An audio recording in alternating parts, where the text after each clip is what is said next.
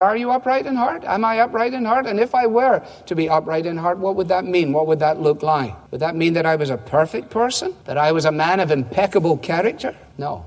The upright in heart are those who trust in Him. The Lord's unfailing love surrounds the man or the woman who trusts in Him.